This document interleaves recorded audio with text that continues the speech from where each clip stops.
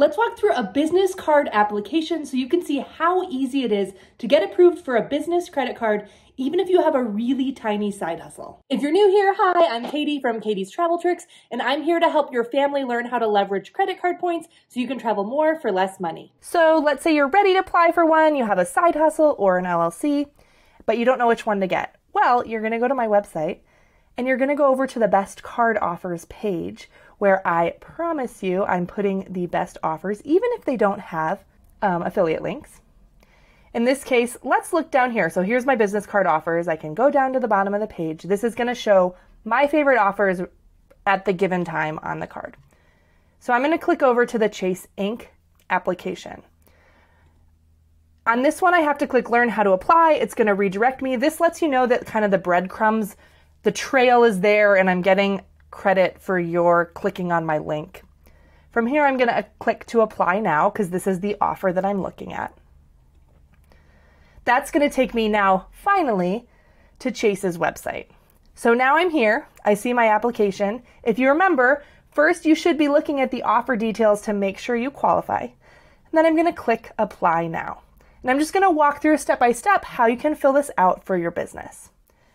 The first section on this application from Chase is personal information. So you're actually not entering in information about your business at first. So under authorizing officer title, if you're a sole proprietor, you're probably going to click owner. That's what I click.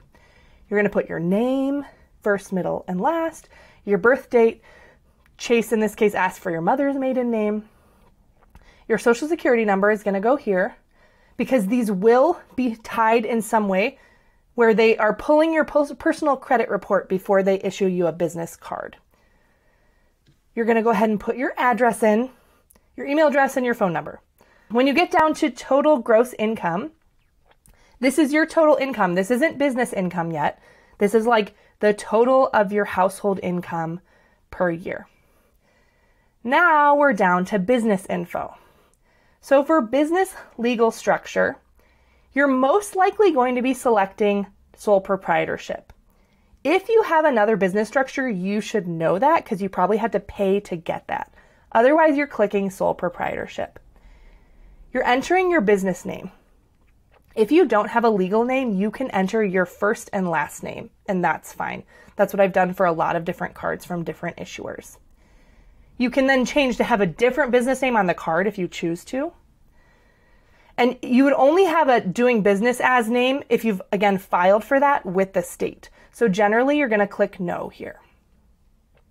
For tax ID type, if you're a sole proprietor, you're probably going to be using your social security number. So you're going to select social security number and enter it in there. If you have an EIN, you would enter that. You can get an EIN even as a sole proprietor for free on the IRS website. And a little hint is that banks like Chase will approve you for things differently. They kind of count a business application per what you're putting on this line. So if you have an EIN, you could apply for one card typically, and then you could use your social security number with like a different business to apply for a different card. That's because I think Chase recognizes that some people have multiple small businesses. So that's a way that you can do that there. Then you're just entering, is your physical address the same as your personal address?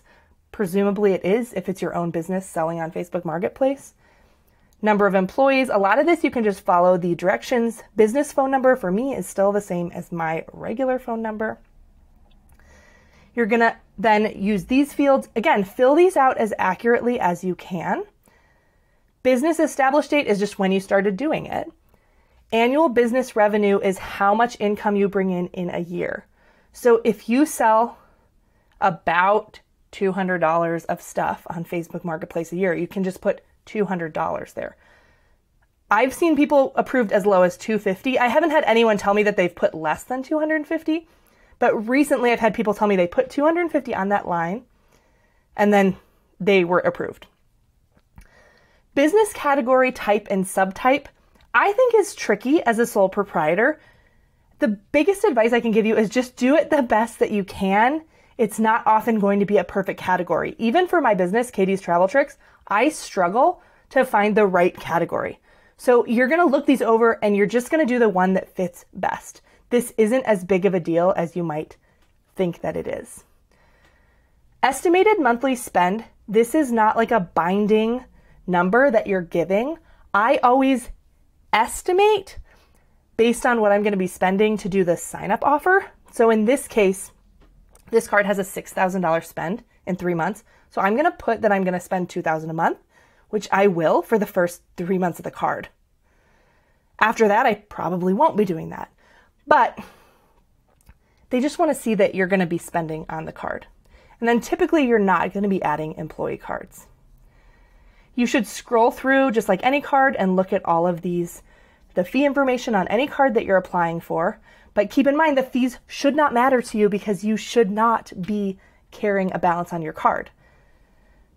The Chase Inc. Cash and Unlimited cards are a little bit different because they do have a 0% APR for the first 12 months. So you could choose to put expenses on the card and use it as like a free loan to yourself, but really only do this if you have a specific plan and reason for paying that off.